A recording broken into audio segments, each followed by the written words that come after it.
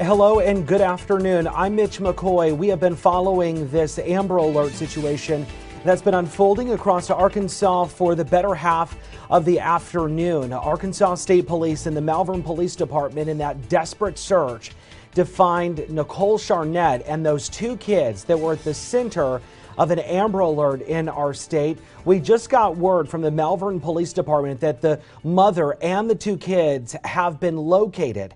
There's no information as of right now what led to the authorities locating the mother and the kids, but we do know, according to the Malvern Police Department, that the kids have been located, and those kids are in the process right now of talking with authorities at some point. So that is just normal procedure, especially after a situation like this. But again, if you're just joining us as we're coming on, we've been streaming now for a better half of 90 minutes. We want to come on, we want to let you know that just a short while ago, the Malvern Police Department posted on their Facebook page that the kids have been located along with the mother, Nicole Charnett. If we can, let me go ahead and show you the two photos of not the photos, but the post on Facebook from the Malvern Police Department. And when I show you, I have to just make a quick adjustment to it.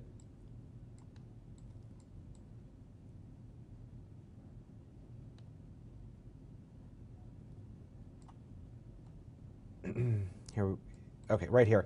Okay, so this is what the Malvern Police Department just posted on their Facebook page. So we know, so Nicole Charnett and her children have been located. Thank you so much for your help. That is the post from the Malvern Police Department. We don't know the details surrounding how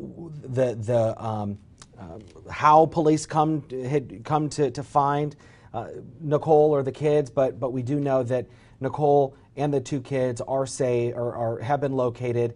Malvern Police now thanking everyone for their help in locating Nicole and those two kids. We don't have any information yet about what led up to today's Amber Alert or what's next. There is certainly going to be some questions over the next several hours that we're going to ask authorities. As soon as we get that information, we'll also pass it along to you. We'll have a complete update coming up on KARK4 News at 4 and, of course, Fox 16 News at 5:30 as well. For now, I'm Mitch McCoy. This has been breaking news coverage from KARK4 and Fox 16. Have a good rest of your day.